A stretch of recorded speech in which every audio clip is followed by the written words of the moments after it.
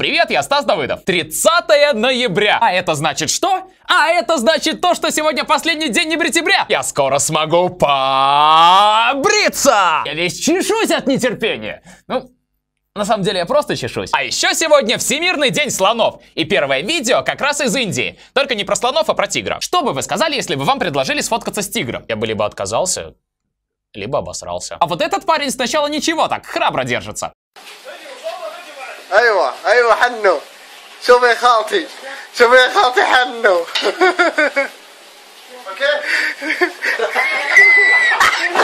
Все правильно сделал. Я бы также обучился паркуру за полсекунды. Ну да, мой храбрый школьник, конечно. Ты бы тигру руку по локоть в рот засунул ради фотки ВКонтактике. Давай, расскажи мне об этом. Вот так бы все было, только ты бы за собой еще бурый след оставлял.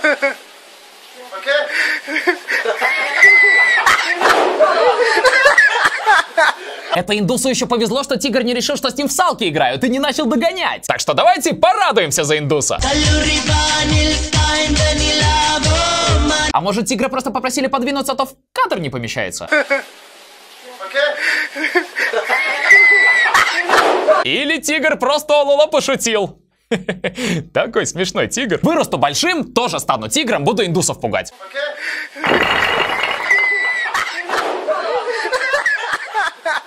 Парень, погоди, ты моргнул. Давай перефоткаем.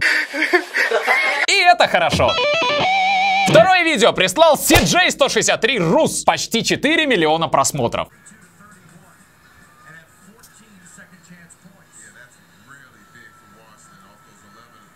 Да, когда я смотрел видос первый раз, я тоже не заметил ничего, кроме сисек. Давайте их как-нибудь закроем, чтобы вас не отвлекать.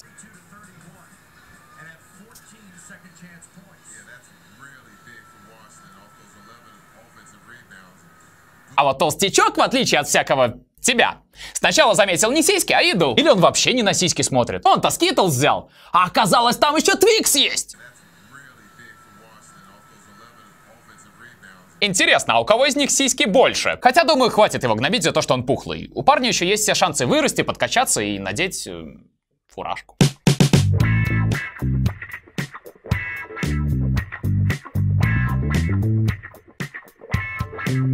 Да, однажды ты понимаешь, что сладкими могут быть не только конфеты и шоколадки. Это и есть тот момент, когда ты становишься взрослым. И это хорошо.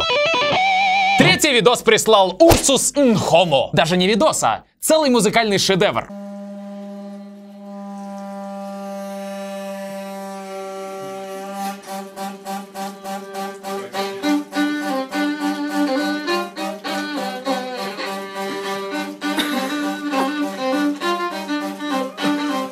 Да, вы правильно поняли. Это знаменитый дуэт. Скрипач-сантехник Яцек Жвановский и его гудящий кран. Хотя, подождите.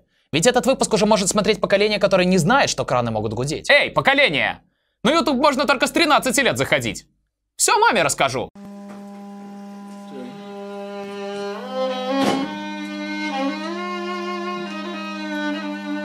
Как же прекрасно слышать музыку во всем, что тебя окружает. Это действительно искусство. Но кран так не починится, товарищ сантехник. Поверь мне, я в этом кое-что понимаю. Хотя он точно сантехник.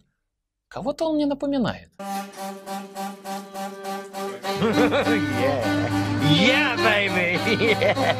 Господин скрипач-сантехник, ожиревший Остин Пауэрс, а вы, я так понимаю, всему чему угодно подыграть можете? А давайте я сейчас шурупом по стеклу поскребу, а вы поимпровизируете.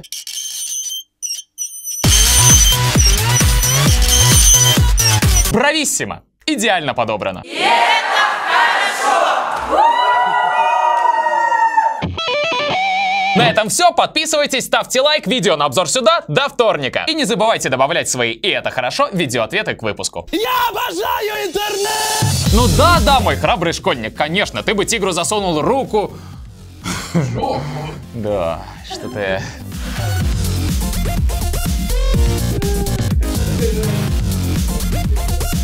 А, мне подмышка не вылезла?